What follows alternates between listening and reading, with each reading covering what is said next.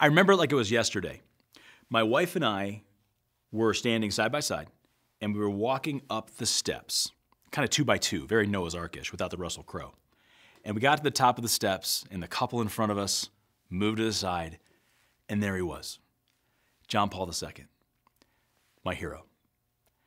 It was a moment that I had prayed for years, prayed about for years, longed for years, and it was finally there.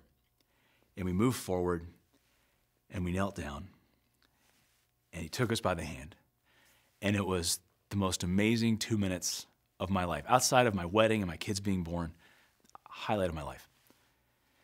And not long after, he went home to heaven. And I think for all of us in our generation, John Paul II, his effect on us will be going on for decades, will ring true forever. But then I think about this next generation. I think about my own children. I think about the teenagers today, many of whom never knew John Paul. They were babies when he died. Many of whom were coming up in age would not even remember his name, really, if we did not speak of him around the house.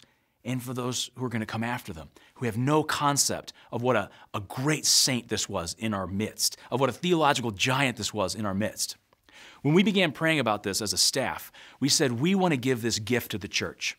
So our catechesis team put together 2 phenomenal nights, one for Edge, one for Life Team, one for middle school, one for high school. They're free.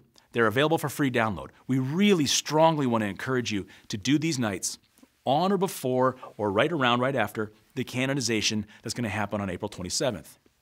But if you can't do it right then, anytime, just to give your young people the gift of getting to know the Holy Father. In addition, our resource team did a great job. We put together 2 original resources. A smaller one, a pocket-sized one called The Challenge, which is designed for our middle schoolers, our Edge kids. And that has about 70 quotes from John Paul II associated with a daily challenge. Here's a way you can live out this quote. Here's a way you can live out this theme that our Holy Father shared with us. And then a larger book called The Keys. Now this is for teenagers, but it's also for catechists, for adults. We took about 400 of his best pieces and broke them down into bite size, where you can look at it, meditate upon it, contemplate on it. But then our team went a little bit further. We said, what if we broke these down even more? What if we broke them down into categories where there would be challenges associated with some of them? There would be acts of service associated with others. Some we set aside for journaling to really help develop that form of prayer and journaling.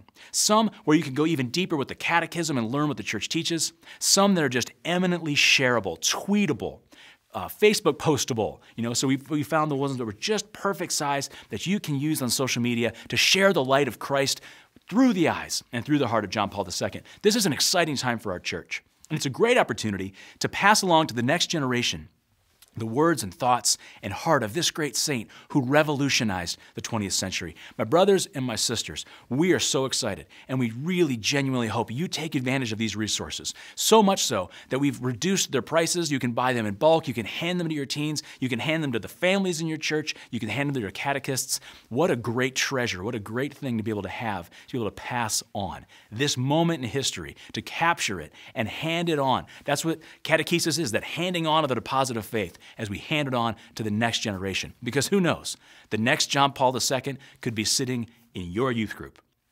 Crazier things have happened. All things are possible with God. May God bless you, and may John Paul II pray for us.